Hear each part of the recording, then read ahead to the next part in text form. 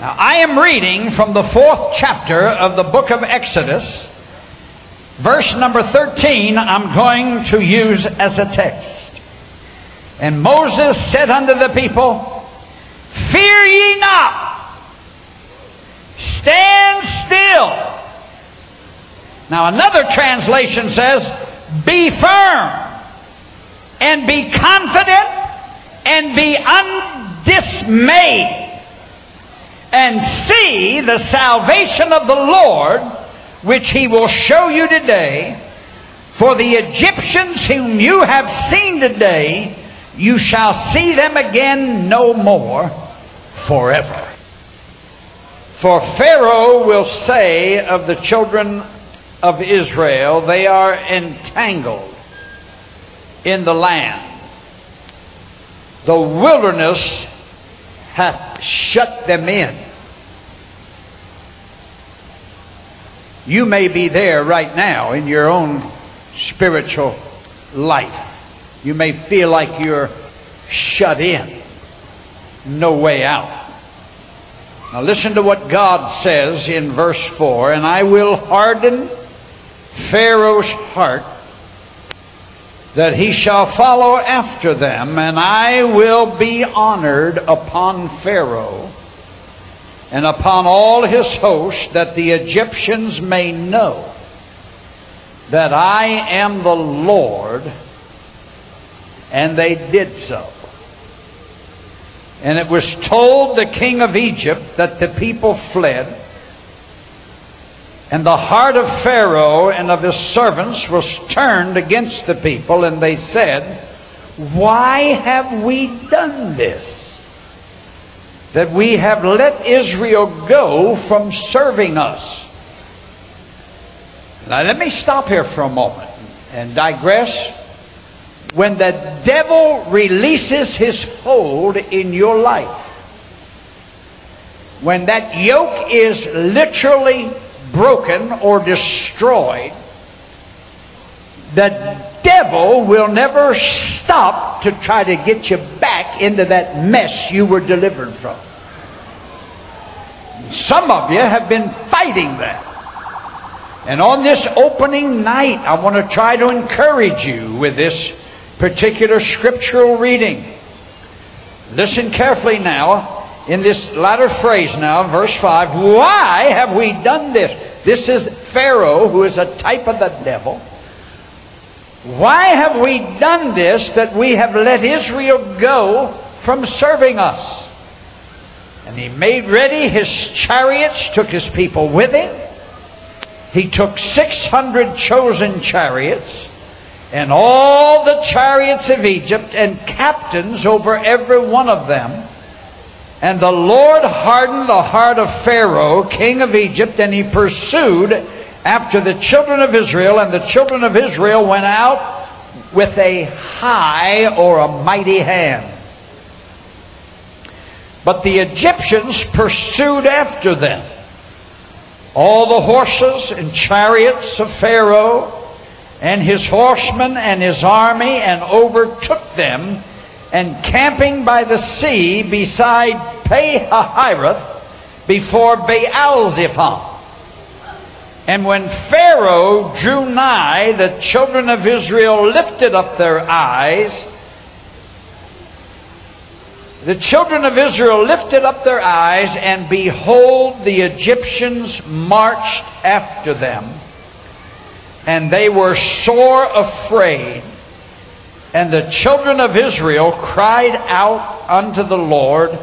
And they said unto Moses, Because there were no graves in Egypt, hast thou taken us away to die in the wilderness?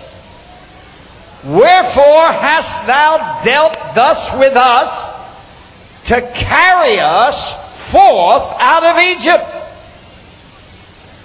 Why did you do this to us?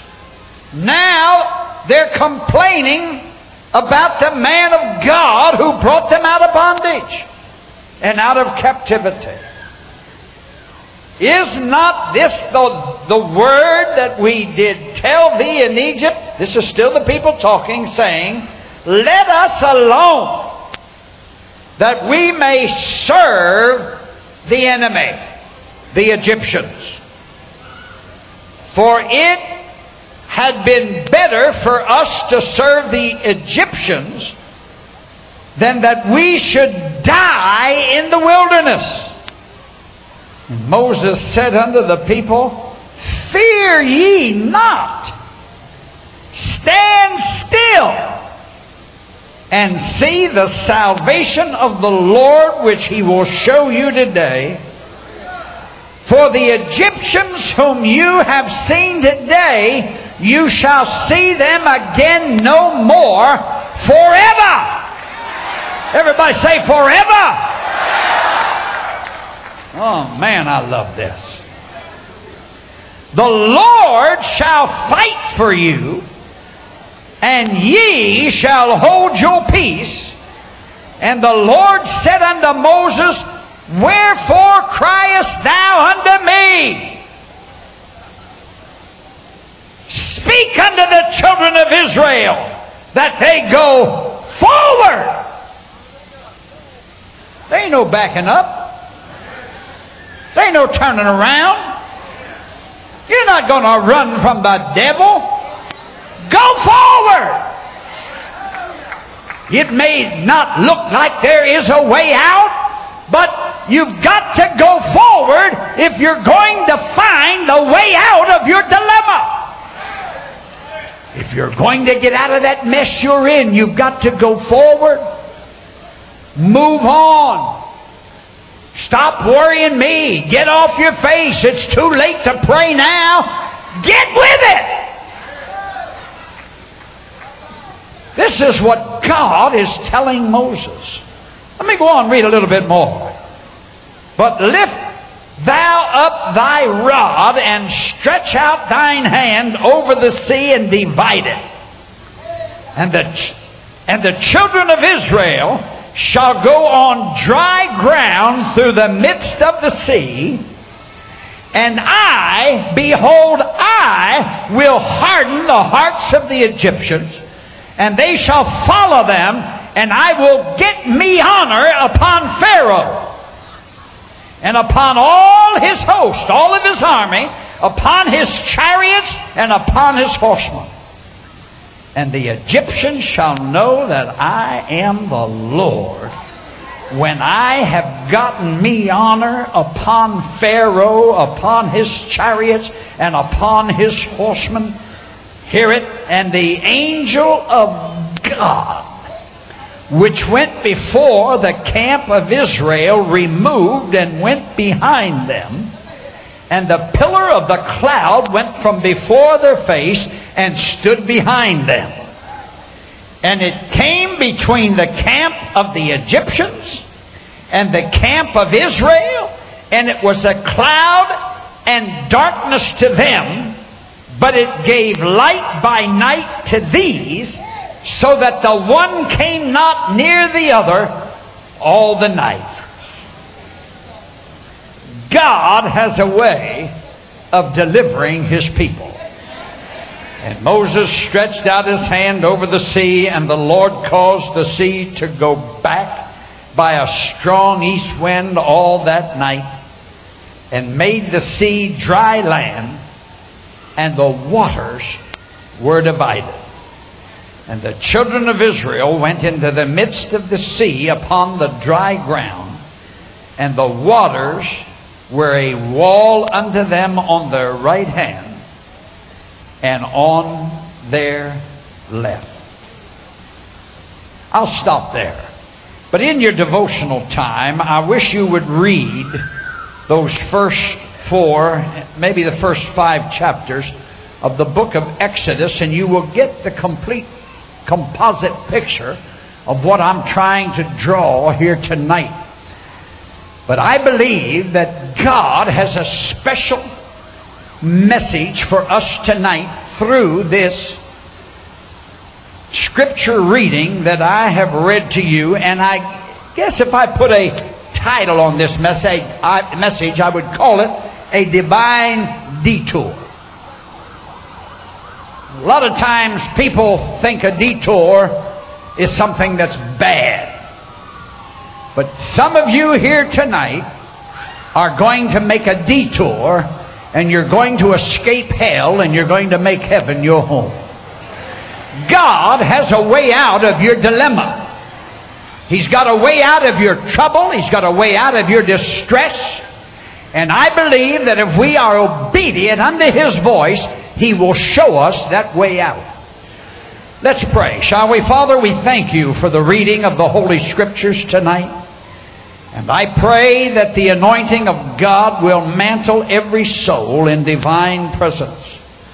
Let it be a time of receiving, if You please. Lord Jesus, abolish every trace of fear and doubt and unbelief, and let faith come alive. Open our understanding to Your Spirit tonight. Don't allow one soul to leave here disappointed. But on this opening night, Lord, let it be a night of the miraculous and the night of the supernatural. In the name of Jesus we pray. And everybody shouted amen and amen. Turn around and look at somebody and say, I believe you're going to get a miracle tonight. Shock them, if you will. I believe you're going to get a miracle tonight.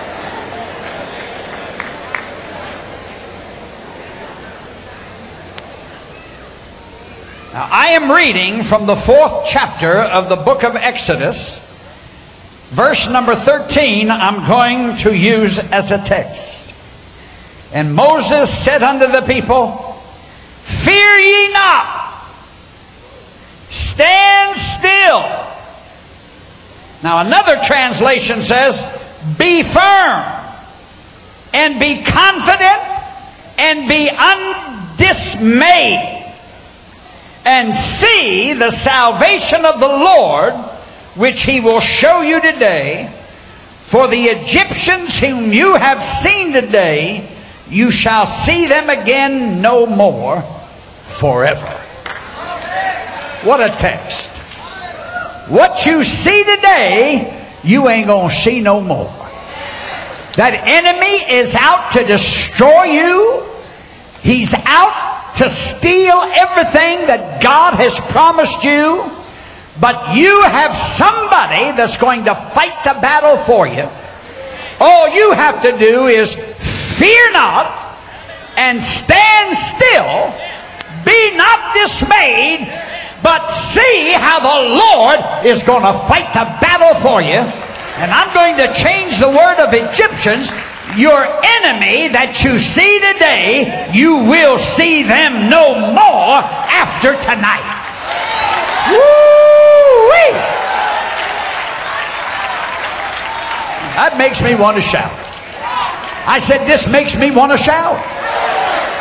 God sent miracle after miracle after miracle by His servant's hand, by Moses. He is standing before Pharaoh, which is a type of the devil. And he says, Thus saith the Lord, let my people go. And Moses, as he commands Pharaoh to turn loose, God says, I'm going to harden his heart, and I'm not going to let him do it. Now it looks like God's working against you. And here, miracle after miracle, and finally, God gives him one more miracle when He sends the death angel through the land, and He's going to slay the firstborn of every household. From the king's house to the least one in the kingdom. And God said to Moses, Tell my people to take a lamb and slit its throat, drain the blood into a basin, and take the hyssop and dip it into the blood and sprinkle it on the doorpost and on the lintels of the house. And when that death angel comes through the land and slays the firstborn of every house, when he sees the blood, he'll pass over that house. There will be a divine protection over the house of everyone that has the blood of the Lamb sprinkled on it. And this is symbolic of the New Testament church today that has the blood of Jesus Christ applied to their heart's door. There's not a devil in hell or New York city that can touch your life, because your life is hid with Christ in God, and God has a miracle for you. He has a deliverance for you if you'll just learn how to stand still and be not dismayed, for the Lord is going to defeat the enemy in your life, and He's going to turn things around, and you'll not see that enemy again after tonight. Can you shout amen? Now, as I have read this, I want you to keep your Bible open to this 14th chapter. The first thing I see here in verse number 2, now listen to it. Speak unto the children of Israel that they turn back. One translation says turn back. King James says that they turn and encamp before Pi-hahiroth, between Migdol and the sea, over against Baal-zephon. Before it shall you encamp by the sea. This is a deliberate setup. It may look like you're doing the wrong thing, but God has everything under control. God says turn them around and put them into a position where the Red Sea is there and mountains on both sides, and then I'm going to harden Pharaoh's heart, and he's going to come after you, and you're going to be like cheese in a rat trap, but God is going to use you to put the devil where he belongs, and that's under your feet, because you are more than a conqueror. Hallelujah! Now, it may look like you're in a trap tonight. It may look like there's no way out. But I want you to know God's got everything under control. And God has been with you every step that you have taken. The devil thought it for your bad, but God's going to turn it around, and He's going to perform a miracle, and He's going to show you a way out, and your deliverance is nigh unto you. It may look like a deliberate setup, but I want you to know that God is preparing the need.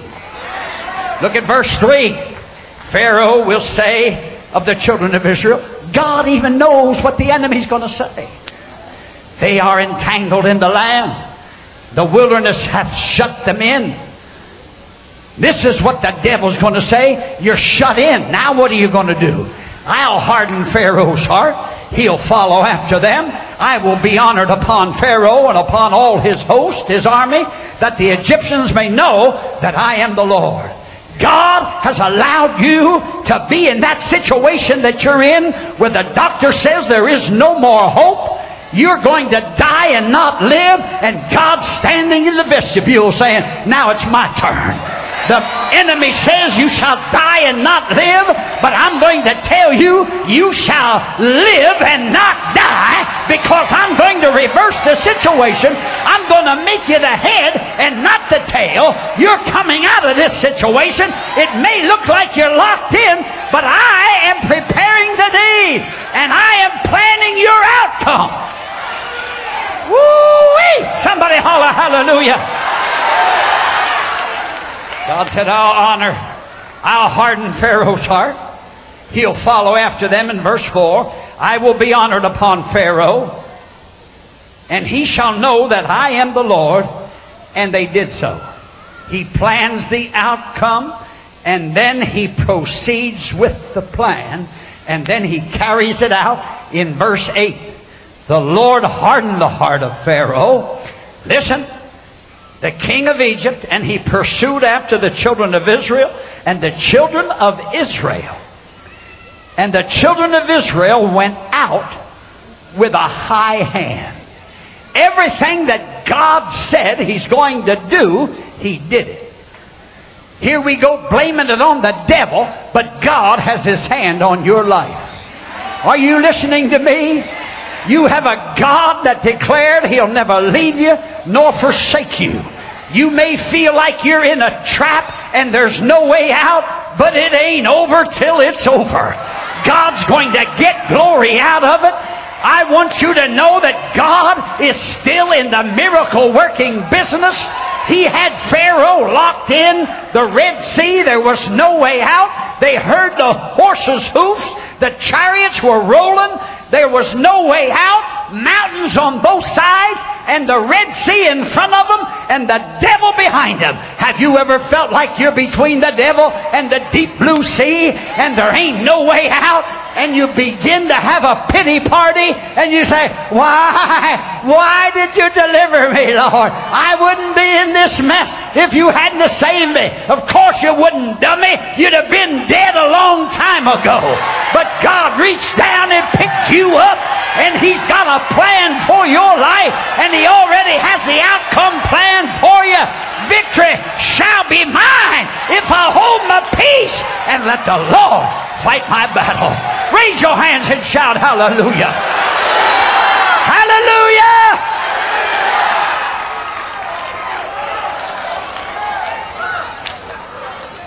Look at somebody and say, you're going to make it. Now the devil told you you ain't going to make it. He's a liar. I said the devil is a liar. Turn on the other side and tell the other person, you're going to make it. If there ain't nobody on the other side, pat somebody on the shoulder and tell them, you're going to make it. You're going to make it. I don't care what kind of trouble you're in. I don't care if you got a Red Sea in front of you. God's going to make a way through that Red Sea. Victory shall be mine. Hallelujah. I thought I was going to preach a little ditty tonight on the opening night, but I feel like the preacher got here. I feel the anointing all over me. I believe you're going to get out of that mess you're in. God's going to perform a miracle. He's going to make a way through the Red Sea. You're going right through the trouble. God's got a miracle with your name on it. You're not going to be in that mess. He's going to start this revival off with miracles tonight. Shout yes, somebody. Hallelujah.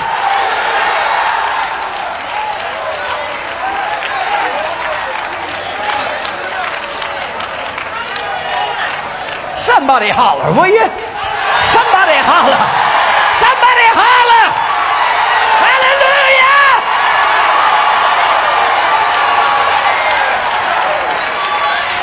That's enough to make a dead Pentecostal holler. Hallelujah.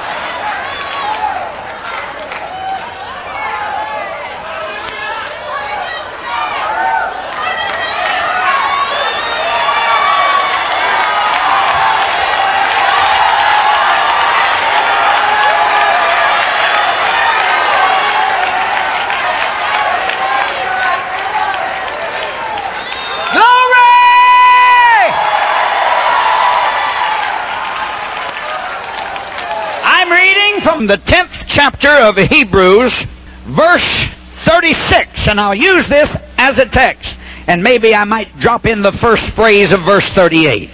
For you have need of patience, that after you have done the will of God, you might receive the promise. And then verse 38, now the just shall live by faith.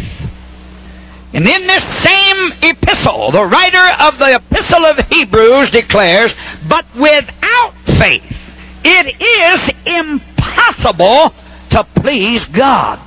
But they that come to Him must believe that He is, and that He is a rewarder of them that diligently seek Him. Faith comes by hearing, and hearing by the Word of God.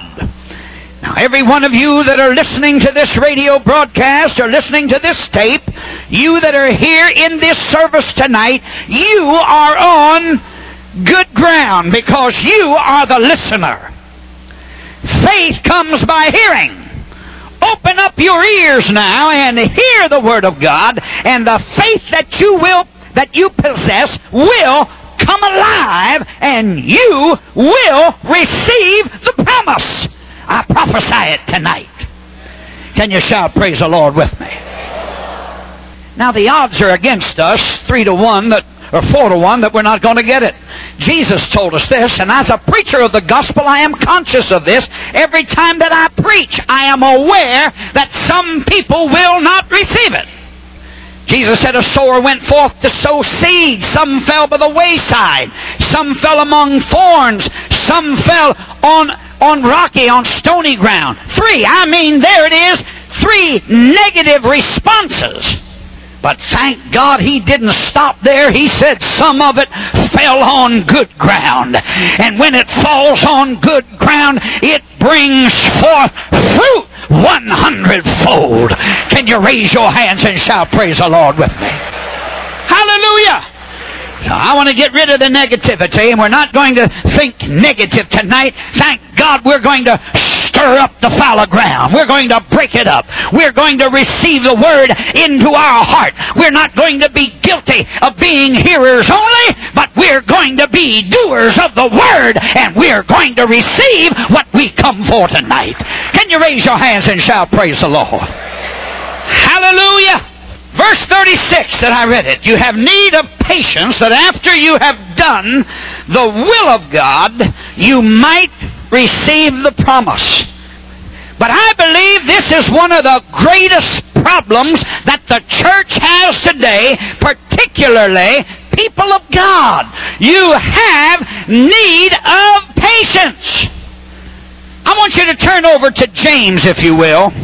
James chapter 1, and let me read from the first verse. It says, James, a servant of God and of the Lord Jesus Christ, to the 12 tribes which are scattered abroad, greeting.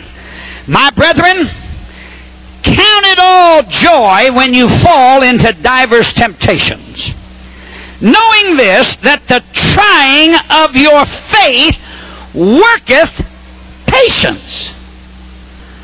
But let patience have her perfect work, that you may be perfect and entire, wanting nothing. How many of you could stand a little more patience? Let me see your hand. Now, this isn't television yet. This is not going on satellite. This is radio. If you need patience, let me hear you holler, me! I hear you folks in your home hollering right now. But I believe every one of us must make this confession that we have need of it. Now, I have taken the time to copy this particular verses that I have read from the King James Version, and I took it out of the Living Bible, and may I read it to you, and you that are even listening by radio, I want you to listen to the Living Bible, bringing it down a little closer to home. Dear brothers, is your life full of difficulties and temptation? Then be happy. For when the way is tough, your patience has a chance to grow. So, let it grow. And don't try to squirm out of your problems. Oh Lord, I like that one. Don't try to squirm out of your problems, for when your patience is finally in full bloom, then you will be ready for anything, strong in character, full and complete. Whew. How many of you ever tried to squirm out of the problem? Some of you ain't voting right now. But I believe every one of us are looking for the way out of the problem or out of the trouble, but God allows that situation to come into our life so that our faith can grow, that no matter what comes against us, we are the victor and not the victim.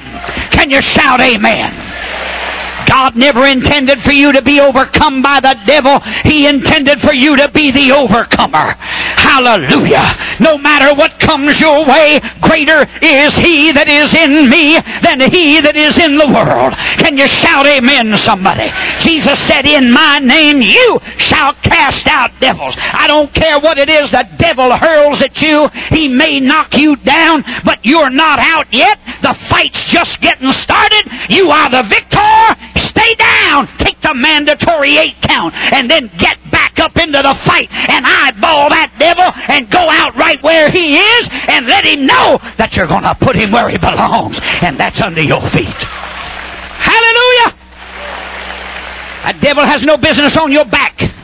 He's got no business on your knee. He has no business on your leg. He has no business in your stomach. He has no business on your husband or on your wife. He has no business on your children. He has no business on your bank account or in your pocketbook. There's only one place the devil has any right to be, and that's under your feet. Jesus Christ defeated him and destroyed him 2,000 years ago, and greater is he that is in you. Can you shout amen with me, somebody? Oh, hallelujah. Now, I want you to keep your Bibles open because I want to turn to different parts of the Scripture. I'll never forget a little woman. The story was told of a little woman coming to her pastor saying, "Oh, pastor, I want you to pray for me. I need patience." And he laid hands on her and said, "Lord, send the woman some tribulation." And she ducked out from underneath his hand and said, "I didn't ask for that, man. I want some patience." Oh, he said, "Woman, that's how it comes. When you get the tribulation, God will teach you some patience like you'll never ask him for anymore." Hallelujah. How many of you know what I'm talking about? Oh, when you go through the water, he said it'll not overflow you. And when you go through the fire, you shall not be burned. Why? Because he said, "I am by your side." I'm not talking about sickness. I'm not talking about disease. I'm not talking about infirmity. That's already been taken care of 2,000 years ago, and God wants you well. But I'm talking about those other problems of life that you're going through. You have need of patience. But in that same verse, and this is the key, the crux of the whole message, is in that 36th verse. It says, "For you have need of patience that after," here it is, "after you have done the will of God." Now here's the heart of the message, and this is what I'm going to deal with for the next several days to you that are listening by means of radio. That after you do the will of God, you might receive the promise. This is how to receive it. Some people don't know the will of God. That's the reason why we need to spend time with the Word, because this is His will. Can you raise your hands and shout amen with me, somebody? This is the will of God. I'm reading from the 10th chapter of Hebrews, and I'm using this as a text. Verse 36, for you have need of patience, that after you have done the will of God, you might receive the promise. After ye have done the will of God. I want you to turn to Ephesians, if you will. Ephesians chapter 5. And I'm going to read just one verse of Scripture, and that's verse 17. "Wherefore, be ye not unwise, but understanding what the will of our Lord is." Now, I said I was only going to use one scripture, but I'm going to go on and finish it. Listen. "And be not drunk with wine, wherein is excess, but be filled with the Spirit, speaking to yourselves in psalms and hymns and spiritual songs, singing and making melody in your heart to the Lord." Now, I'm going to be coming back to that a little later on. But be not unwise. But the apostle here, writing to the church, says, be understanding what the will of the Lord is. And I believe in this particular scripture, God has given us to understand what His will is. And there's three things that He's trying to bring out. It is the will of God for you and for me to present our lives as a living sacrifice to Him. Now you can mark it down. God wants you. Every one of you that are listening by radio, if you're a sinner, you are hearing the truth. Then the will of God is for you to present that life to Jesus Christ. That is His will. For you and for me, you that are under this tent, every one of you that are here, the will of God, and without any hesitation on my part, every one of you that have been born again and washed in the blood of the Lamb, the will of God for you is to be sanctified. Number 2. And I'm going to get into these a little later on. And number 3, the final climax of it all, manifesting an attitude on our part of thanksgiving. I'm talking to a group of believers, I mean part of the body of Christ. Some churches don't know what it is to praise the Lord. I mean, they are dried up, full of dead men's bones. I had a preacher come to me once, and he said, Brother Schambach, I used to be like that, but I settled down. I said, no, you didn't settle down. You dried up. God commands us to enter into His courts with praise. It's in style to praise the Lord. You don't have to praise the Lord when the preacher tells you to. You ought to come to church praising the Lord. Can you shout amen with me? Now, first of all, I want you to turn back to the 10th chapter of Hebrews. I want to stick in this particular area. I want to go back to the first point. The presentation of this life as a living sacrifice unto God. You as an individual must present it. Now in this 10th chapter, Jesus is the forerunner. Look at verse 5, if you will. He is the one that we're emulating. Verse number 5 says, Wherefore when He cometh into the world, He saith, Sacrifice and offering thou wouldest not, but a body hast thou prepared me. This is Jesus. In burnt offerings and sacrifices for sin, thou hast had no pleasure. Then said I, Lo, I come. In the volume of the book it is written of me to do thy will, O God. Jesus knew what the will of God was in His life.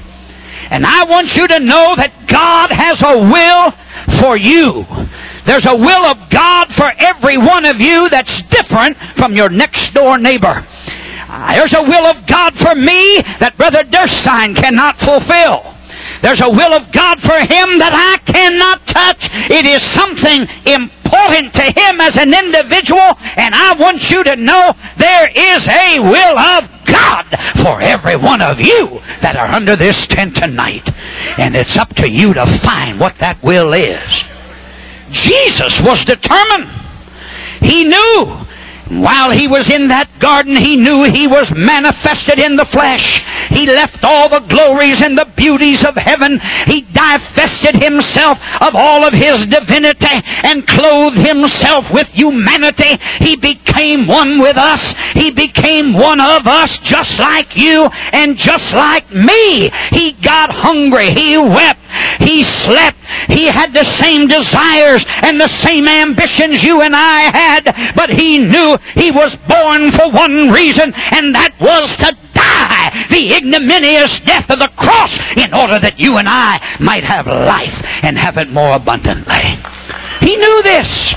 This was the will of God for Him. He said, in the volumes of the books it is written that I am come to do thy will, O God. Only one time He wavered in the garden, when He could not stand to drink the dregs of that cup, when He said, Oh, Father, if at all possible, let this cup pass from me. And then all of a sudden He got a vision of Schambach in all of his sin, and immediately He said, Nevertheless, not my will, but thy will be done. Aren't you glad He came the whole way? Aren't you glad He suffered for you? Aren't you glad He died for you? Aren't you glad the grave couldn't hold Him, but He came out of the grave, and now He lives in you and He lives in me, and we offer our lives to Him. Oh, hallelujah. I'll never forget when I got saved on a street corner. That's why I love street preachers. Over in Honolulu, I saw a young boy down there preaching. I stood by the pole egging him on. Go ahead, brother. Amen. Hallelujah. Glory to God. When I first got saved as a young man, I heard a preacher preaching on the sidewalk, and I was running home. I wasn't about to stop and listen to no preacher. I had other things on my mind.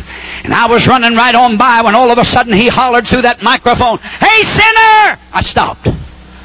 I said, "Who knows me around here?" I knew I was a sinner. Nobody had to tell me that. And I leaned against the telephone pole, and the next words that came out of his mouth changed my life. It's good news. You don't have to live in sin. Jesus Christ carried that sin for you 2,000 years ago. And when you come to Him, He will redeem you. He will justify you. He will cleanse you. And He will transform you by His power. And He said, "I'll walk in you, and I'll talk in you, and I'll be your God, and you shall be my people." Oh, hallelujah. Over in Philippians 2, if you have your Bible, turn back with me if you will. 2nd chapter 5, verse number 5, if you will. Let me read it to you. Second chapter, verse 5. It says, "Let this mind be in you, which was also in Christ Jesus, who being in the form of God, thought it not robbery to be equal with God, but made himself of no reputation, took upon him the form of a servant, and was made in the likeness of men. And being found in fashion as a man, he humbled himself, and became obedient unto death, even the death of the cross." I'm talking about Jesus Christ, who came to do the will of His Father. He loved us so much that while we were yet sinners, He died for us. Oh, I come to tell you I love Him. And I want you to know what He has done in my life. I made up my mind. I came to do the will of God. I come to be a servant, and I come to be a blessing to others. Can you raise your hands and shout amen with me, somebody? He is giving you, and you, every one of you that are listening to this tape, He's giving you an opportunity to present yourself to Him.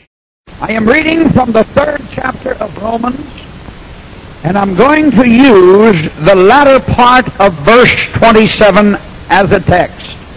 I'll read it all. "Where is boasting then?" This is a question. Boasting is excluded. By what law? Of works? Nay, but by the law of faith. Paul is introducing to the church at Rome, but more in particular to you and to me who are alive in this generation, that we are governed by a new law since we have become children of God. And that's the law of faith. This is what I'm going to refer to it anyway, and you will know what I'm talking about. When I mention the law of faith, it takes into consideration our confidence in God, our trust in God, and our love for God. That's why that word faith, it's just used so much, and people just do not understand what it curtails and what it includes. You show me a person that knows how to have faith in God, and I'll show you somebody that has confidence in God. I'll show you somebody that knows how to trust God. Now, everything is governed by a law. This earth that we live on is governed by a law of God. The sun is the central point. Now, if this earth would rebel and something would happen that would take it out of its natural orbit, it would be nothing but chaos. Isn't this true? When it comes to a social law, many times I look back, especially when you're flying and you're coming in for a landing and you see all those homes in Dallas, and I say, how in the world do they all get along with each other? It's a wonder there's not anarchy with all the people that's in the world, but there is a social law that binds people together with mutual trust and confidence. Isn't it so? And as it is in the natural realm, there are spiritual laws that God has that's typical of the natural law. As it is in the natural, so it is in the spiritual. And God now, because of our coming to Jesus Christ, we are introduced to a brand new law, and that's called the law of faith, where we've got to learn how to put our confidence in Him and our trust in His Word, and have a love and a devotion to Him that what He said, He will bring it to pass. This is the law of faith. You can't work that up. It is a law. Now, when Adam sinned in the garden, that law was broken, and chaos came upon all mankind. But because of our redemption and we've been brought back to God, then this law has been brought back into existence. Man has gone into chaos. A drunkard, an alcoholic, a drug addict, I don't care who it is, he has broken fellowship with God, and he needs to come back to God so that he can have that mutual trust and that confidence in his God so that he can restore everything in perfect harmony. This is the law of faith. Now, and Paul spends the entire 4th chapter in this law. And I don't have time to go through every bit of it, but I want to go through some of it with you today. First of all, it's faith without works. Faith without works. Faith without classification or distinction. No matter who you are, not just to the Jew, but to the Gentile as well.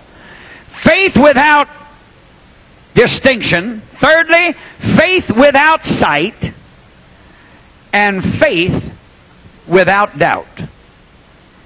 And he is introducing this to every one of us who are children of God. God expects us to take Him at His word. And it's introduced in this 4th chapter using the personality of Abraham. Let me read it to you. Verse number 4, Now to him that worketh is the reward not reckoned of grace, but of debt. But to him that worketh not, but believeth on Him that justifieth the ungodly, his faith is counted for righteousness. Do you remember when you first came to Jesus? Oh, I'll never forget it. It's not by works. People are trying to become righteous because of their works. They give to the church, and just because they give, they think they're righteous. Your giving has nothing to do with your righteousness. Your righteousness is as filthy rags, but we got to take on the righteousness of Christ, and He accepts us totally as we are, and we're transformed by the power of the living Christ. Old things pass away, and all things become new, and now we are governed totally by one law, and that's the law of faith. Hallelujah. And God uses Abraham to bring this particular truth to our hearts.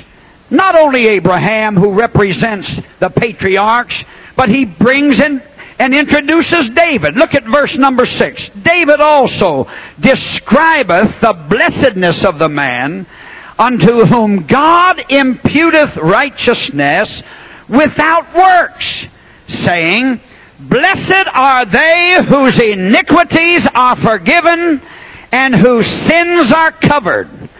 Blessed is the man to whom the Lord will not impute sin.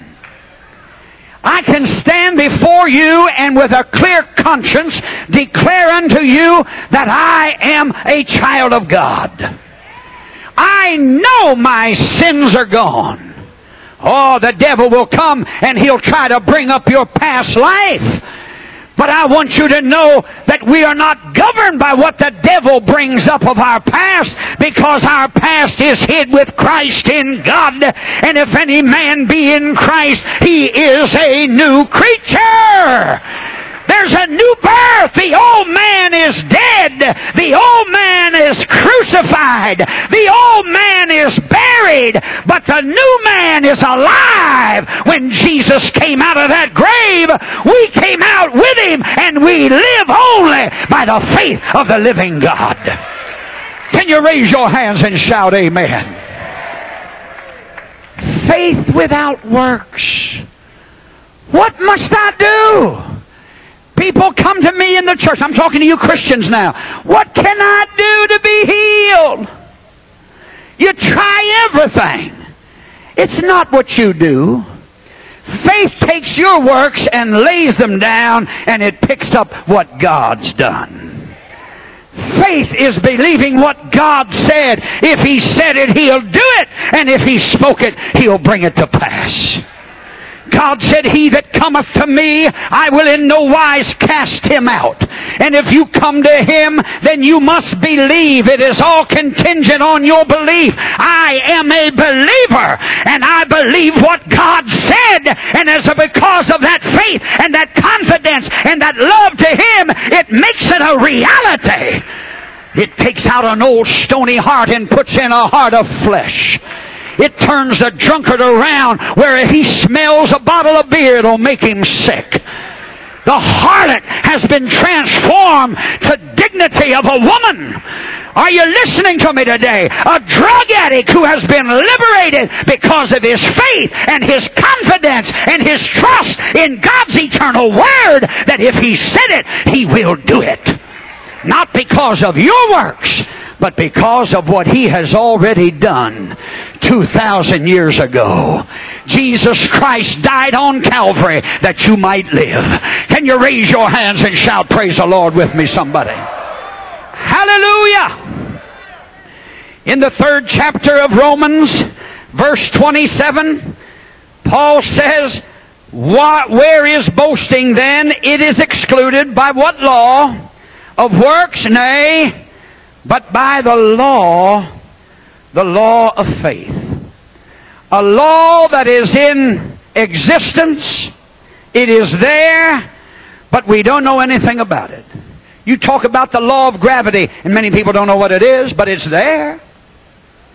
Whatever goes up got to come down. But it is a law that is in operation. And Paul is introducing us to this law in this 3rd chapter of Romans. And in the 4th chapter, he sets out to define this law so that we can have a better understanding of what that law is. Now let's turn to the 4th chapter and read verse 9. I want you to see this. Cometh this blessedness then upon the circumcision only, or upon the uncircumcision also? For we say that faith was reckoned to Abraham for righteousness. How was it then reckoned? When he was in circumcision or in uncircumcision? Not in circumcision, but in uncircumcision. Now when you go back and read the life of Abraham, Abraham was considered a Jew, but he was not circumcised at this particular time when God imputed righteousness to him. And this thrills my soul. He was declared righteous not because of circumcision, because he was not circumcised. But righteousness was imputed to him because he believed God. And then after he believed God, he became circumcised. And God had you and I in mind when he wrote this. Even while we were yet sinners, Christ loved us. And that means that we can come in the filth and the degradation of sin and come just as we are. And if we will just stand there and say, I believe in Jesus Christ to be the Son of the living God who died on Calvary, and then you have the righteousness of Christ applied to your heart, and you are in right standing with him. Now you no longer have to run from God, but you can run to God. And you can say, Father, in the name of Jesus. And there you are in His presence, and you can ask what you will, and He'll give you the desires of your heart because of that law of faith that is operating in your heart. Without distinction. Whether you're a Jew, or whether you're a Gentile, whether you're a Greek, whether you're black, or whether you're white, whether you're red, or whether you're yellow. I don't care what your race, has nothing to do with it. But it's faith without distinction. That means anybody, to the whosoever will. And Abraham just believed God, and God puts it on that level. If you're going to be saved, it's going to be because you believe Him. Let's move on a little further. If you're going to be healed, you cannot work yourself into healing. If you're going to be, God's not going to heal you because you go to the Assembly of God church. He's not going to heal you because you're a Baptist. He's not going to heal you because you belong to the Word of Faith. But you are going to be healed because of one thing. You believe God. Solely on the grounds of belief. And this is what He's looking for. That law of faith. Somebody said, oh, if I just had a little more faith. You don't need a little bit more. Just use the little bit you got. Put it to work. Learn how to trust Him. I said, learn how to trust Him. Put confidence in your God. He has revealed to us His will in this Word, and He's looking for men and women who will stand on that Word that'll say, live or die, sink or swim. If God said it, He's going to do it, and I stand on it, I believe Him, and it's got to come to pass. Hallelujah! There's only one thing that influences him, and that's in the 11th chapter of Hebrews. But without faith, it is impossible to believe God. Are you listening to me? You cannot please God unless you have faith. Without faith, it's impossible to please Him. But they that come to Him must believe that He is, and that He is a rewarder of them that diligently seek Him. Many people believe He was. Many people believe He will be. But God's looking for the person that'll believe that He is. Jesus said, I am the way. I am the resurrection. I am the life. I am the truth. I am the door. Jesus operates in the now. Faith operates in the now. That law of faith is in operation. But we've got to come in line with it, where we stand on His Word and said, if He said it, He'll do it. And if He spoke it, He brings it to pass. God cannot lie. It's an impossibility for God to tell a lie. Faith without doubt. Let me go on. Now, if he received the sign of circumcision, a seal of the righteousness of the faith, a righteousness of the faith which he had yet being uncircumcised, that he might be the father of all them that believe, though they be not circumcised, that righteousness might be imputed unto them also. And I want you to know that the reality came to Abraham first. He had the reality before he had the outward sign, which was circumcision. Now, do you hear me? A lot of people want to believe God for healing, but they won't believe Him until they get the outward sign. I want it manifested. That's a favorite word a lot of folks use today. Pray for my manifestation of healing. Abraham believed first. Are you listening to me? Before you receive it and get the actual sign, you've got to have the reality of it. In other words, you're going to have to say, I am healed by His stripes. You don't look healed. Don't care what I look like. The sign's coming later. faith was imputed to me because I believed God. And then after I believed, I got the sign. I was circumcised. Are you listening to me? Somebody says, if God heals me, I'll believe. God said, you believe and I'll heal you. You've got to have the reality of it in your own heart. For with the heart man believeth, and with the mouth confession is made unto deliverance. What you believe in your heart, it's got to come out of your mouth. And you get the reality of it in your heart, and then you will get the outward expression, or the sign, or the seal. By His stripes I am healed. So many people tell me, I don't know when it came. But I'm healed. I don't know when it left. Why? Because you believed it first, and the thing just vanished and disappeared. That's how God works, and that's how faith works. Raise your hands and shout praise the Lord with me, somebody. Hallelujah! Chapter 3, verse 27 of Romans. But by the law of faith, Paul introducing us to a new law, letting us know we as children of God, we are not governed by circumstances. We are not governed and controlled by things that we live in and surround us. But we are governed by one thing, and that's the law of faith. If God said it, He'll do it. And He introduces us to this in the 17th verse, faith without sight.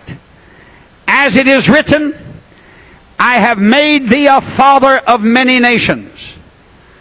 Before Him, or like Him, whom he believed, even God, who quickeneth the dead, and calleth those things which be not as though they were. Who did that? God did that. In the 11th chapter of Hebrews, the things that you see were made of things that are not here. They were made out of nothing. When God wanted light, all He said was, let there be light. Here come the sun. He spoke it into existence. He called those things that be not as though they were. And now Abraham is acting just like God.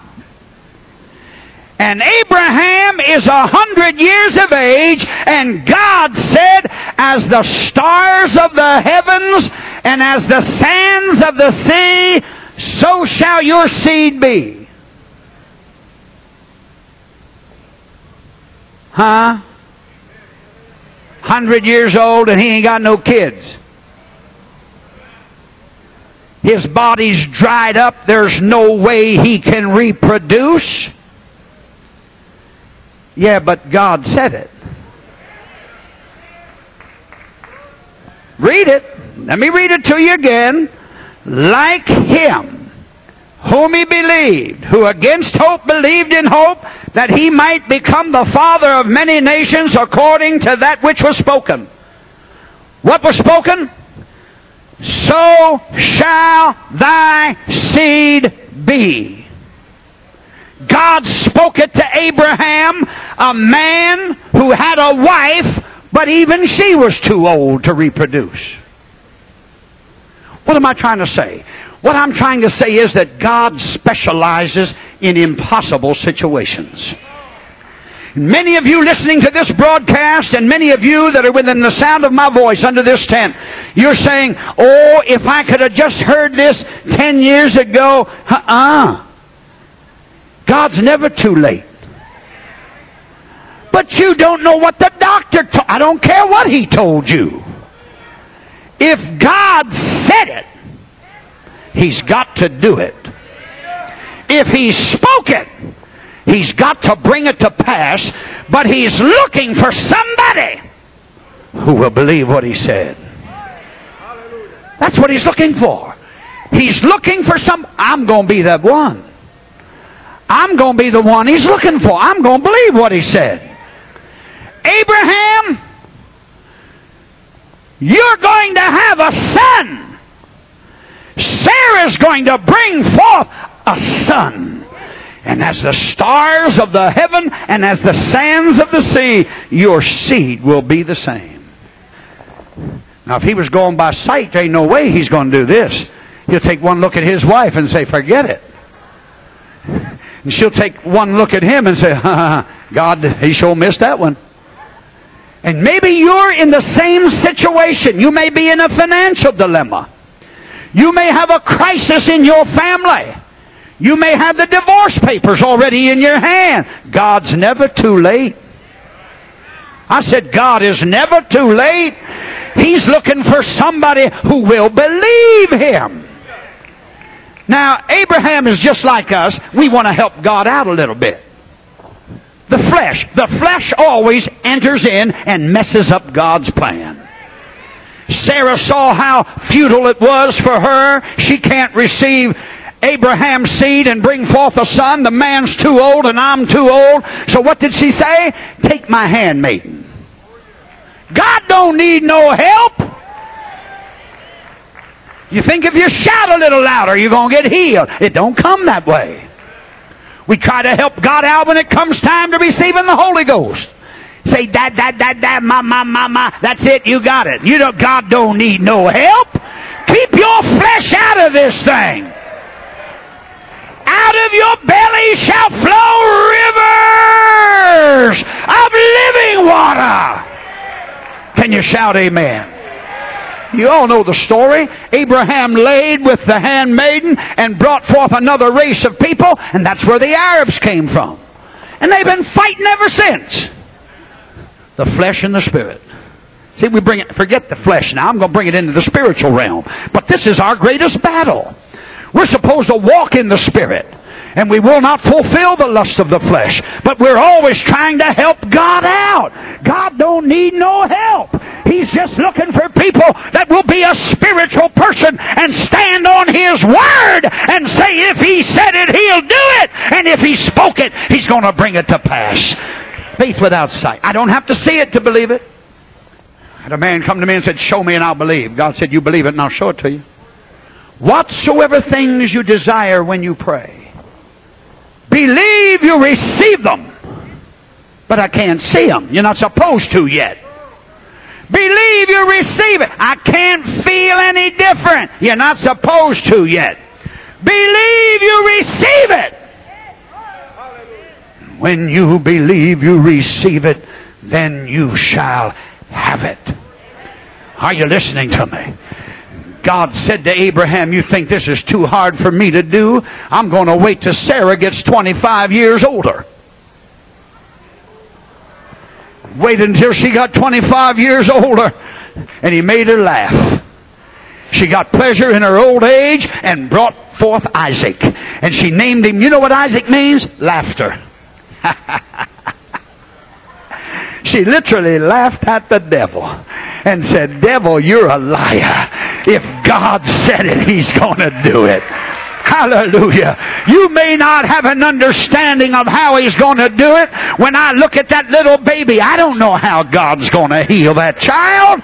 Somebody dying with a cancer, I don't know how God's going to do it. All I know is when I pray and put my hand on it, He's got to do it. Why? Because I believe His Word and He's going to bring it to pass. Hallelujah. Counting those things which be not as though they are. God wants you to act just like He does when you pray. By His stripes I am healed. Devil trying to break up your home, say, hold it, devil. Hold it. Whoa, back off here. This is God's house. You can't have that husband of mine. God said, whatever He has joined together, let no man put asunder. Yeah, but you got the report. Let no man put asunder. But it's from the judge. Let no man put asunder. Devil, you're a liar. God's going to restore it. He's going to reverse it. And He's going to bring peace to that family. Get your eyes off of the situation and get your eye on the Word. What He hath spoken is what is written. so shall thy seed be. And Abraham believed that word. That's all you got to do is believe that word.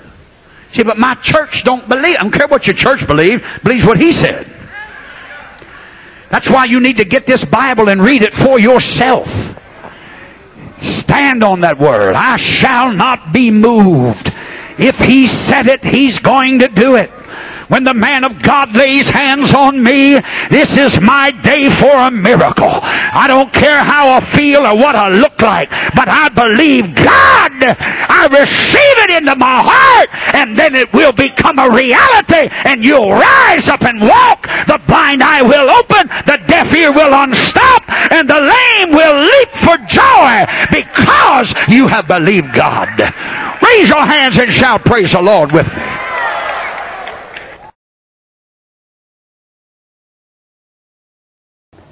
Ninth chapter of John. Let me read to you just a portion of this. But keep your Bible open to that ninth chapter, if you will, please. I'm going to begin at the very first verse. Follow me closely as I read.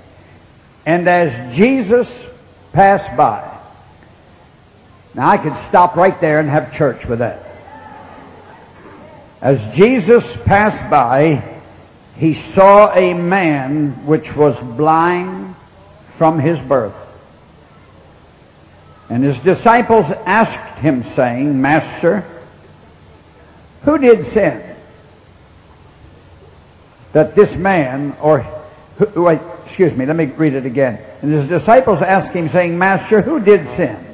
This man or his parents, that he was born blind?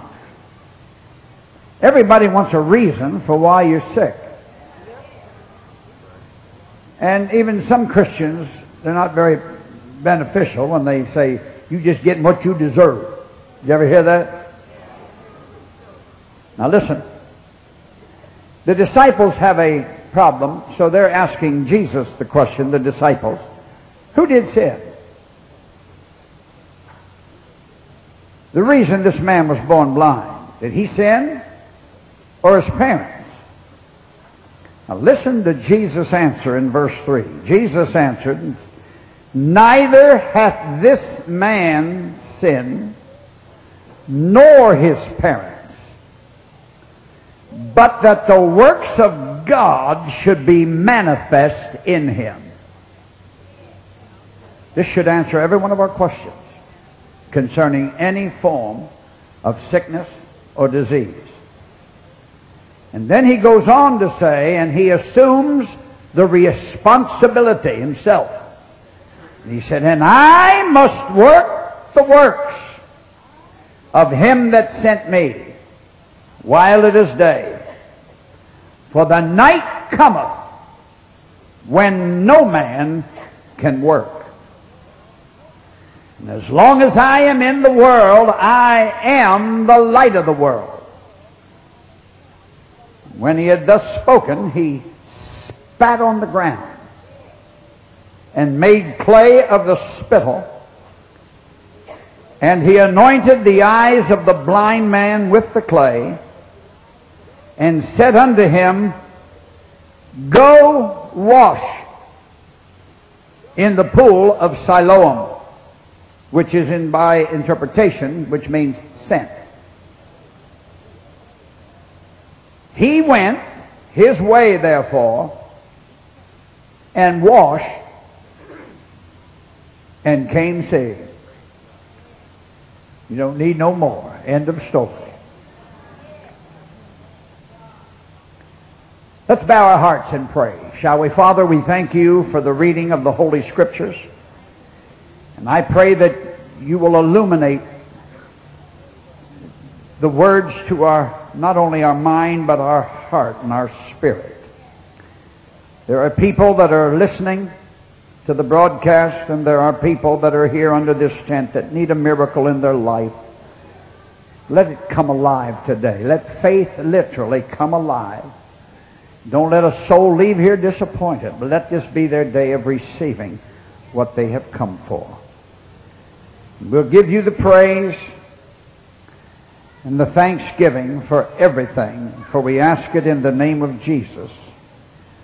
And everybody said amen and amen. I am reading from St. John's Gospel, chapter 9, and I'm going to use as a text the last verse that I read to you, and that is verse 7. You that are listening to the radio broadcast, I have read these first 7 verses. Read it in your home. The 9th chapter of John, the first 7 verses. But I want to use as a text these last phrases. Jesus said unto him, unto the blind man, Go wash in the pool of Siloam, which is by interpretation sent. And he went his way, therefore, and washed, and he came seeing. To me, this is one of the remarkable miracles of Christ, the healing of this blind man. And this will blow the theology of many a faith teacher. I am a faith preacher. Here in this particular incident, there was no faith involved prior to the miracle itself. But Jesus' motive, he had a motive, the motive for bestowing this blessing upon this blind man, it was unsought. He wasn't seeking for anything. He's minding his own business, and all he's doing is sitting there, and Jesus passed by, and he saw a man which was blind from his birth. Jesus was moved by his own compassion. And I don't want any of you to lose sight of the fact that Jesus is a compassionate Lord. He's concerned about you. He loves you. He wants to give you the desire of your heart. Hallelujah. Now when you read these other Gospels, you will find Jesus responds to people that make a cry out to him. I think it was Lance, when he was singing, was talking about Bartimaeus. When Bartimaeus cried out to Jesus, Jesus, thou son of David, have mercy on me. He responded to the cry of an individual. And all through the Gospels you will find his responses are different. Sometimes his disciples brought somebody and said, Lord, you've got to heal this man. He's been a friend to the Jewish people. He built the synagogue. And there's a request that behooves you to move in behalf of this individual. Then there are pleas that are made. But here in John, he is moved only by his own heart. And this is what I want to express to you. The heart of God wants you well. The blind man just sits there, not expecting anything, but Jesus is moved by his own heart that's compassionate, but the disciples move in a different direction. Read it. Keep your Bible open there now, and it says, And his disciples asked him, saying, Master, who did sin, this man or his parents, that he was born blind? The disciples are having what I call a theological problem. What caused this sickness? And theologians generally do this. Why did this sickness come on him? Did he sin? Is it a direct result of his own personal sin? Or did his parents sin? And Jesus said, neither. Oh, I love his response. And I would like to challenge every one of you that pray for the sick. I'm not saying ministers or clergy, but we're living in a day when believers are praying for the sick. And every one of you that pray and minister to the sick, I want you to take the same responsibility that Jesus did. He said, neither hath this man sinned nor his parents, But this man was born blind in order that the works of God should be made manifest. And then he took the responsibility on himself, and he said, and I must work the works of him that sent me while it is day. For the night cometh when no man will be able to work. Now, I've seen it, and you've seen it, and I don't mind telling you, sometimes I get fed up with it when we see preachers praying for the sick and nothing happens, and they say, well, their faith just wasn't high enough. Take the responsibility on yourself. If you believe God's going to heal them, then they're going to be well. Hallelujah. If you're sent by God, like Jesus was sent by His Father, then you can do the works of Him that sent you.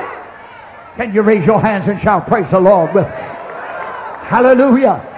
This is no theological problem at all. He said, the works that I do shall you do also. Not only these works shall you do, but greater works shall you do. Because I go to my Father. He said, heal the sick, cleanse the leper, cast out devils, raise the dead.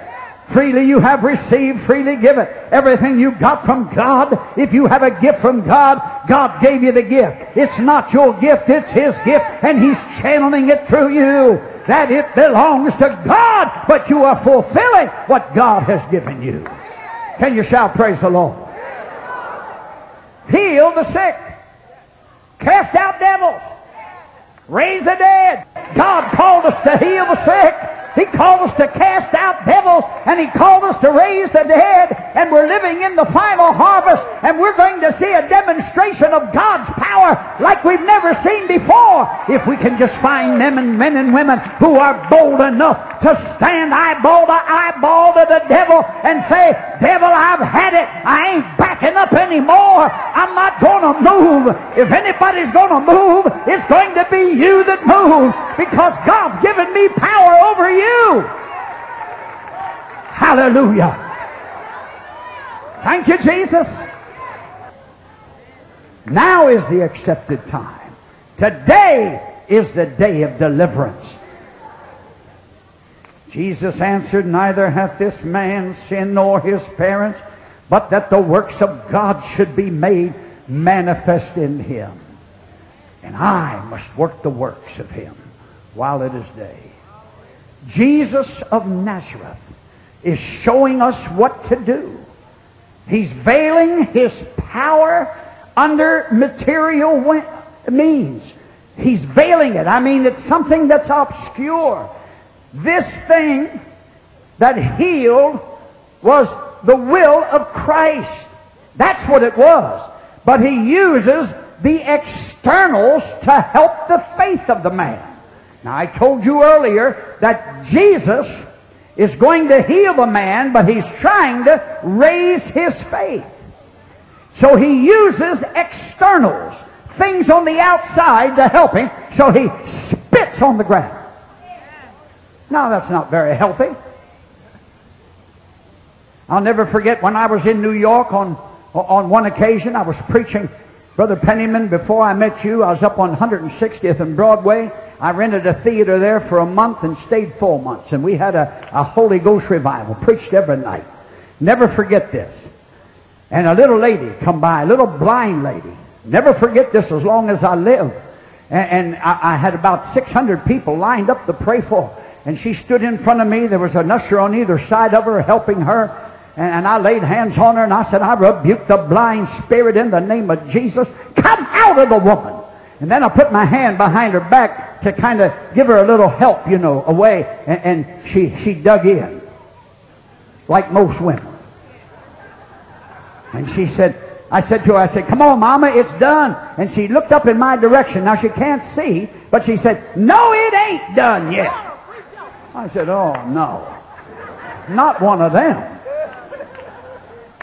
I said, come on, Mama, take it by faith. It's done. Thank Him for you. No, she said, Brother Schambach, you didn't do what God told me to tell you to do. I said, oh, no, you're not one of them. I mean, I talked to God before I come to church. He didn't tell me nothing about a blind woman. Now she said, God told me to tell you to do something. So I looked around, saw them 500 people. I had a lot of people to pray for. And this one woman's taking all my time, so I said to her, I said, what did God tell you to tell me to do? She said, God told me to tell you, spit in my eye. I said, say what? You got to spit it. I said, I ain't spitting on nobody's eye. And I said, God didn't tell you that, woman. That's just your own thinking. I ain't spitting. I said, it ain't healthy. Health department will come out here and close me down. I ain't spitting on nobody's eye. I said, take it by faith. It's done. She said, no, it ain't done. Now I want you to do what God told me to tell you to do. Spit in my eye. And I'm looking at them 500 folks lined up. I said, I got to do something with this woman, but she's obstinate. Just like all you women. When it comes time to get something from God, that's that tenacity. The kind that ain't going to give up. This is the kind of faith that hangs in there and holds on. Most people run off and say, well, I'll come back tomorrow. But not this little lady. She said, I'm staying here. You spit in that eye? She said, I'm tired of being blind. Oh, I said, Mama, please. And I saw them 500 people lined up, and so I said, all right. I held her eyelids apart, and I couldn't do it. I said, oh, Lord, no. I said, please, lady, why don't you take it like everybody else takes it? She said, Brother Schambach, please. And then she knows how to hurt a preacher. She said, you ain't no better than Jesus, are you? I said, oh, Lord. A lot of times us preachers need to be humbled. Sometimes we're too big, with our robes on and our collars on backwards. And we want people to serve us and bow down to us. When God called us to be the servant to the people. Come on, shout amen, somebody. I said, God called the preacher to be the servant to the people. Jesus is showing us how to do it. Heal them. I must work the works of Him that sent me while it is day. And my heart went out to that little lady, and finally I said, all right, Mama. And she humiliated me in front of all those folks. And I held her eyelids back, and I just took a little saliva in my mouth. I went, and the power of God hit that woman. She leaped about 10 feet in the air and ran around that Rio Theater, brother, up there at 160th and Broadway. God gave her 20/20 vision, and I had to go crawl under a chair somewhere. Are you listening to me? I want you to know people hear from God just like a preacher hears from God. That's what you said earlier, brother, and this is what we're dealing with. God's looking for obedience, and the preacher must be obedient too when God talks to His people. Do it! Whenever somebody comes to me and says, I got a word for you, I say, give it to me. I'm ready. I'm all ears. I want to hear what that word is. And generally that word is something God's already talked to me about, and it's just a reinforcement and a confirmation of what He has declared. Can you shout amen? But just to know that somebody else can hear from God, I welcome it. God said through Jesus of Nazareth, He said, the one that sent me, I must work the works of Him that sent me. My wife will tell you this, the first church I pastored, the second church it was, over in Glassport, Pennsylvania, I spent more time in the hospitals than I did at home. I mean, I went around every bed. I didn't tell them who I was. I just took my oil bottle. I used a gallon of it.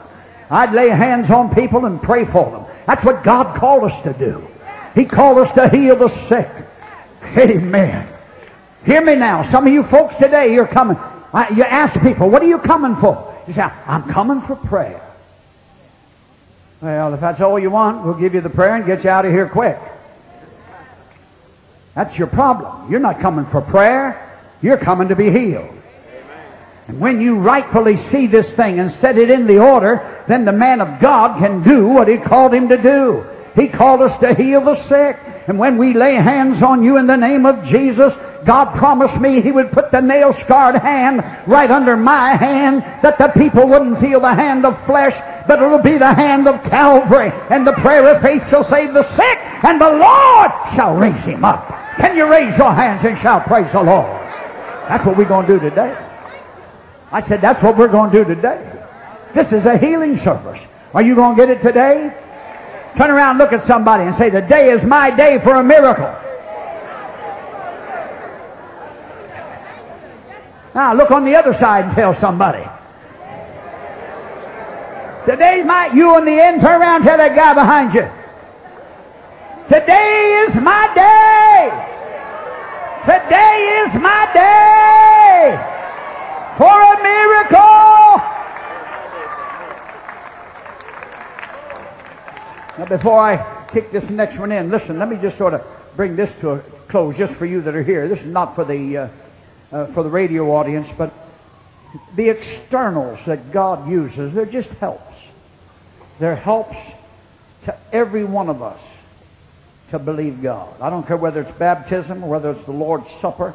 It's not the clay, it's not the water, it's not the ordinances, but they're just ladders that God allows us to use to ascend right into His presence. Thank God for all the ordinance. But get your eyes off the ordinance. It's the touch of God that you want. And God wants you to have it. Today is your day for a miracle, and He has your name on it. I'm reading from St. John's Gospel, chapter 9, and I've been dealing with this one verse of Scripture. Verse number 7. Jesus said unto him, the blind man, go wash in the pool of Siloam. And I love this. Now the parentheses there, I'll just dismiss that. He went his way, therefore, and washed, and came seeing. Now here is where he manifested his faith. He was obedient. And this is the first thing that he wanted done. God is searching for obedience on our part. If God told me to get healed, I'd have to climb a tent pole. You know, I'd start climbing that thing. All He wants is obedience.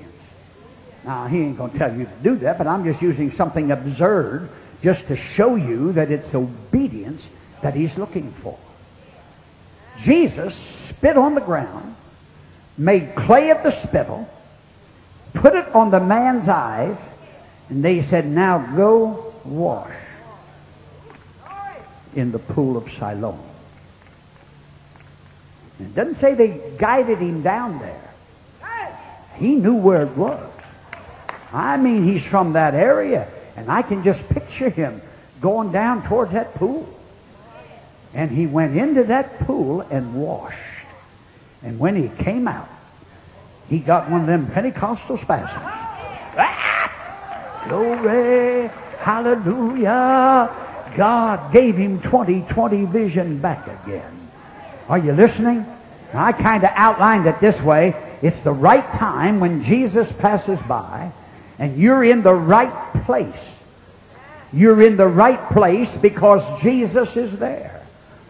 You don't have to be in, what do they call this place? In Lourdes, where all these miracles are taking place. You don't have to run off to Canada. You don't have to run off to Springfield, Missouri. You don't have to run off down into Cleveland, Tennessee. You don't have to run off to the church headquarters. But Jesus is meeting right under the tent. You don't have to wait for anything. Everything has been set in order 2,000 years ago, and today is your day. It is the right time, and it is the right place, because Jesus is here. Somebody said, how do you know Jesus is here? I brought Him with me. How many of you brought Him with you? Oh, hallelujah. He said, I'll never leave you. I'll never forsake you, even to the end of the age. I'm talking about a God that wants to do more for you than what you want to receive. Jesus suspends healing on obedience. Go and wash. All through these Gospels, when you find Jesus healing the sick, when He walked into a synagogue, a man who had an impotent hand and he couldn't use it, he marched in and said, stretch forth your hand. Yes, Lord. Now you see, if Jesus would come into our church today and you were a cripple and sitting there and Jesus would say, rise and walk, walk? You'd say, I've been in this thing 10 years. He's not asking how long you've been in the thing. He just said, get up and walk. All he wants is obedience. Rise and be healed. Go wash and be clean. You are to respond to it. Obedient brings the sight. Take up your bed and walk. Oh, hallelujah. All he wants is a response out of you. And Jesus used these external means by spitting on the ground, making clay, and putting it on the man's eye, and then said, go wash in the pool of Siloam. No other questions. Just do it. Clay? Did that come from Arkansas? Is that Mississippi red dirt? Root workers use that. I've seen them in Brooklyn, New York, selling dirt for $20 a little bag. Come from Mississippi. Are you listening to me? You know what I'm talking about, don't you? New Orleans. Louisiana dirt. Mississippi too, brother. But there's nothing about it. All he's looking for is obedience. Rise and be healed. But I can't do it. I know you. I know you can't do it. I said to a man on crutches, throw your crutches down and walk. He said, well, I can't walk. I said, well, I kind of figured you couldn't, looking at them crutches. But I said, that's before I prayed, man. Now get rid of them. Toss them down. And he tossed them down. I said, now move! And he started running. He come back and said, isn't it wonderful what God did? I said, yeah, even when your faith is weak, he'll do it for you. Isn't that just like Jesus? Oh, hallelujah. When your faith is weak, he'll give you the miracle that you've been searching for. He brings health to the sick body. If you're in sin, he'll deliver you from sin. All you have to do is come to the fountain and drink of his waters. Can you shout, praise the Lord with me? What is it you have a need of? You want God to do something for you? I want you to know the Word of God works today just like it worked 2,000 years ago when Jesus spoke the Word. This is the written Word. This is the Word. Jesus was the Word. He is the Word that became flesh and dwelt amongst us. But we have the written Word of God that was given to us, and when we respond to that Word, we are the recipient of His miracle-working power. What do you want Him to do? Home that's on the verge of being broken up. Divorce papers have already been served. I'll never forget preaching in Seattle, Washington. I had my tent up out there, and I was preaching a message on God's never too late. He may not come when you want Him, but He's always on time. And I'll never forget, after I got done preaching, a little woman came and she brought me divorce papers which said final decree. She put them in my hands and she said, now I dare you to say it ain't too late. Well, I said, I've been trying to dare you to say it, so I'll say it. It ain't too late. She said, what about the final decree? I tore it up and threw it under the platform. I said, what decree? That's your problem. You've been looking on the decree from the court when I got another decree right here that said what God has joined together, let no man put asunder. I said, you still love that man? She said, yeah, I got 6 kids by him. I put my hand on her. I said, Holy Ghost, sick him. Knock him down and save that rascal. Fill him with the Holy Ghost and then bring him back to this woman and restore that family. I believe in restoration. Do you believe in restoration? Maybe you need to have your family healed, not just your body. Maybe you need your pocketbook healed. My wife and I got in the automobile. We drove from Seattle to Philadelphia, Pennsylvania. And I had a letter waiting for me. It was from that woman. And you know how she started the letter out? Brother Schambach, it ain't never too late. God saved that man and filled him with the Holy Ghost, and we got married all over again. God cannot lie. He healed our home. God is a healer. Oh, hallelujah. I had her bring her purse. And instead of me laying hands on her, she put the purse up. She said, my sick purse, Brother Schambach, that thing is sick. Lay hands on that purse. I need a miracle. And I want you to know God answered that prayer. Can you raise your hands and shout, praise the Lord? Hallelujah! I said hallelujah! Oh, I'm getting beside myself here. I'm reading from the 9th chapter of John. I've been in this 7th verse for so long, like there ain't no other verses. Jesus talking to a blind man, go wash in the pool of Siloam. He went his way, therefore, and washed, and he came seeing. Now, let me warn you. When God performs a miracle and you get healed, you're going to be facing problems in your own home. You're going to be facing problems in your own church. I'm going to do it, dear. Because they don't believe in miracles. Just like this man. Listen. The neighbors, therefore. Keep your Bible open. The neighbors, therefore, and they which before had seen him, that he was blind, said, is not this he that sat and begged? He was a beggar. He was blind. Some said, this is he. Others said, he looks like him. But he said, I am he. Therefore said they unto him, how were thine eyes open? He answered and said, a man that is called Jesus. What's his name? Jesus. Say it out loud. Jesus. What's his name? Jesus.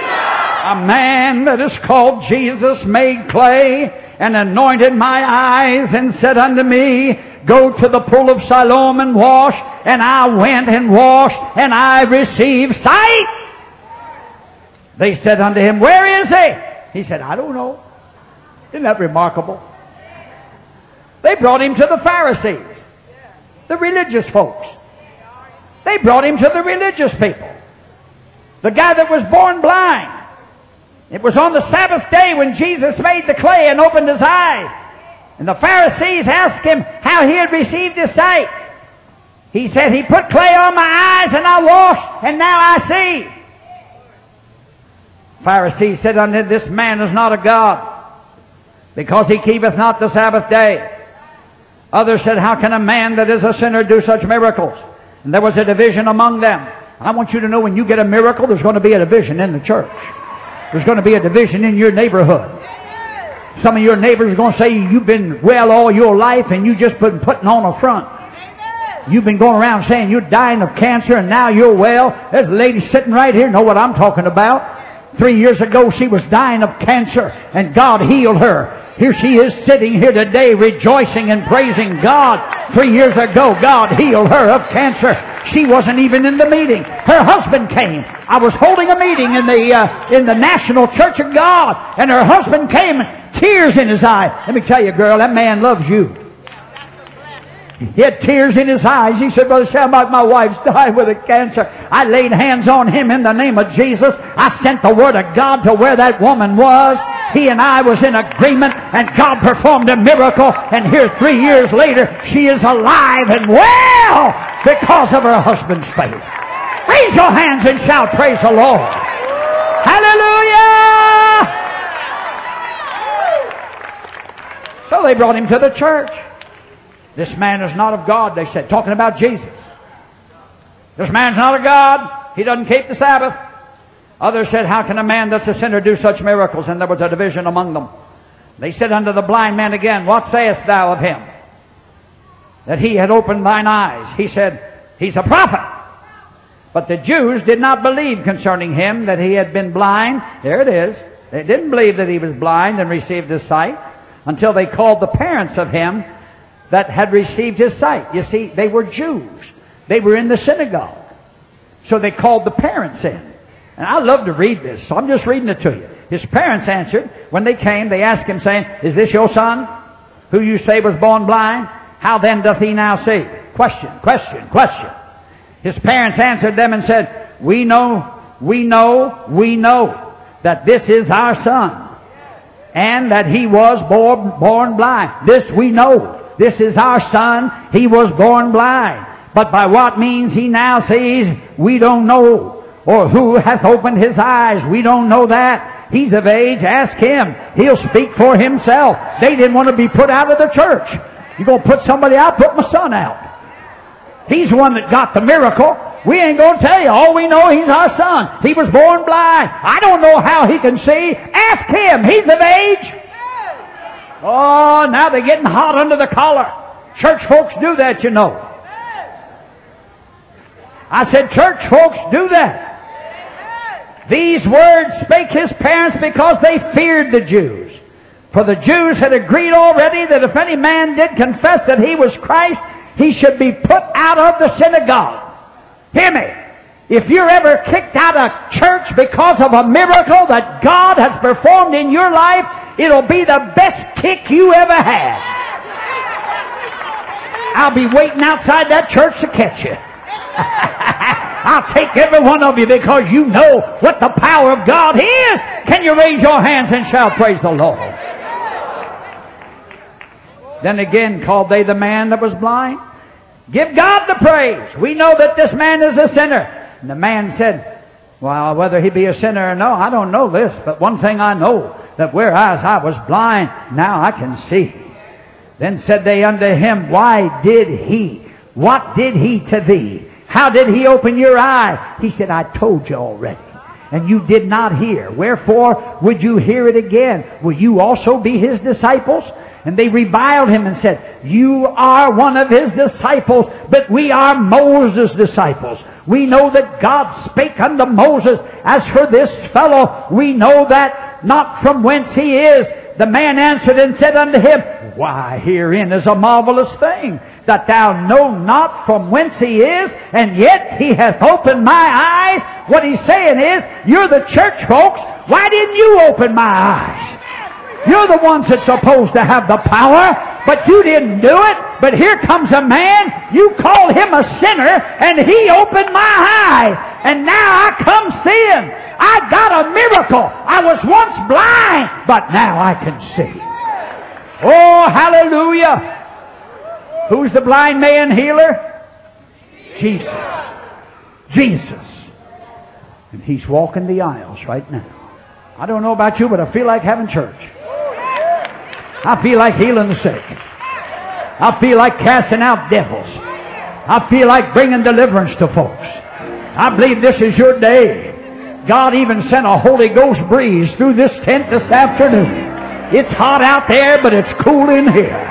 Hallelujah. I'm healed by his stripes. I said I am healed by his stripes. Isaiah saw this hundreds of years before the manifestation of Christ. He said, who hath believed our report? To whom hath the arm of the Lord been revealed? He answered his own question.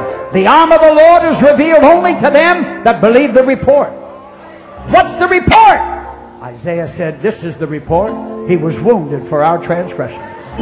He was bruised for our iniquity. The chastisement of our peace was upon him, and with his stripes we are healed. He reached 200 years ahead, and he brought that promise back to where he is, and it became a reality. Today we look back to Calvary. That's the focal point. Calvary is where it happened. Before he shed his blood, he carried stripes on his back for your physical healing. He wants you well. Now hear me. The medical profession declares that there are 39 original diseases. There's 100 sicknesses that stem from it, but originally there's 39 original diseases, and guess what? Your elder brother Jesus carried a stripe for every one of them. Hallelujah. He carried it for you. He carried it for me. So I don't have to be sick anymore, because I am healed by his stripes. Hallelujah. You ready for this? You ready for it? I was raised on this, folks. My mama had 12 kids. Whenever we got sick, she'd call that preacher and say, get that oil bottle and bring it over here. We had prayer. said, who's your family physician? They asked me that in the school. Who's your family physician? I said, man by the name of Jesus. Where does he live? I said, in me, I think. But my mama calls on him every time I get sick. And you know what? I get healed every time mama calls on him. Hey! Hallelujah! Folks, we need to have this renewed in our spirits today. That's why I put this tent up. I ain't no healer. I couldn't heal a flea if it had a headache. But I present the healer to you. His name is Jesus. Now, he called me to do something.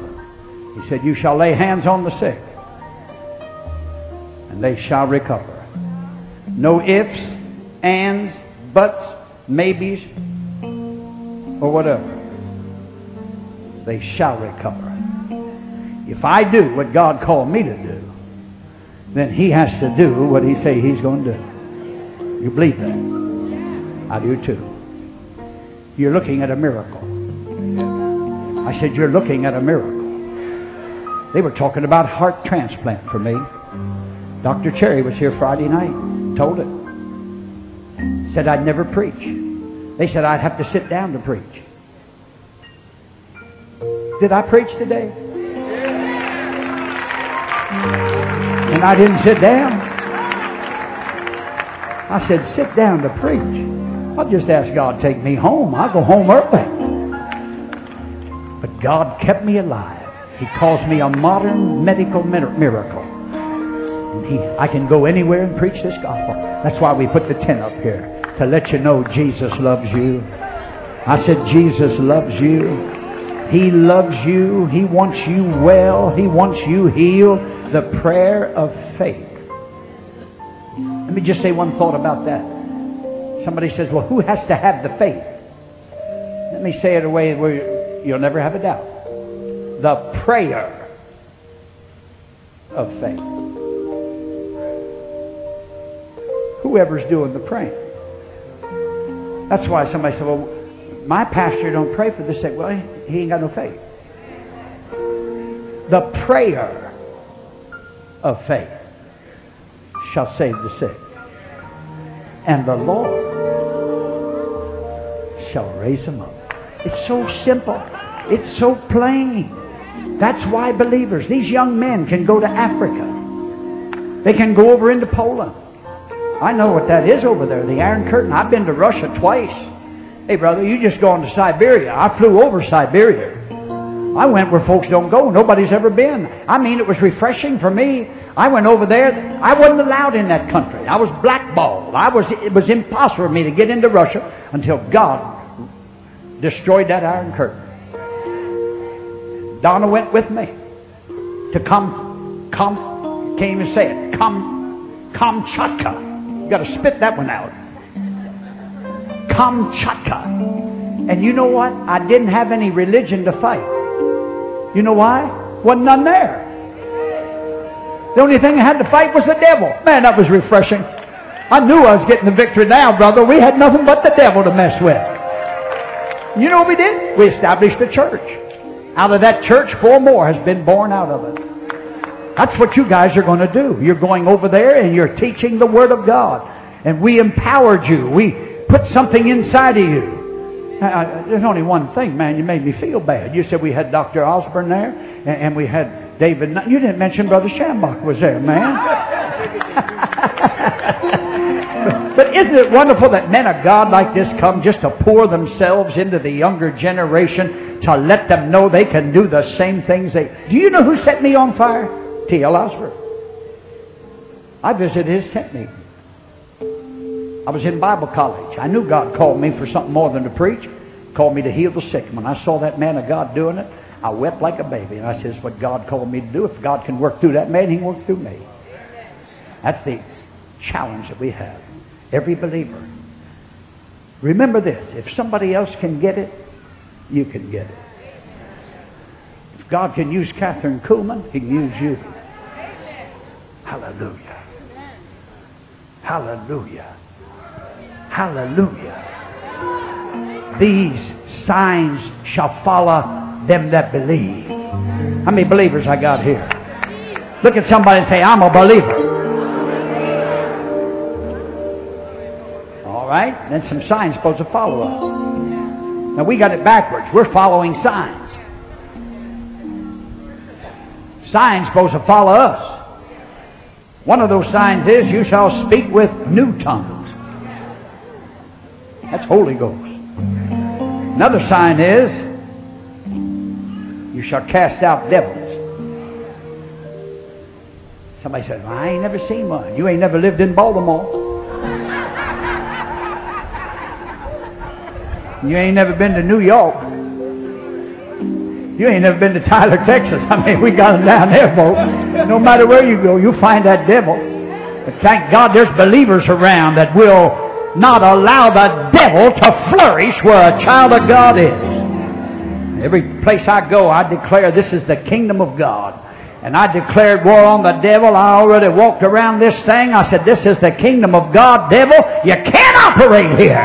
We're taking over. The whole earth is the Lord's. And the devil has stolen it. And we're taking it back. Can you shout amen?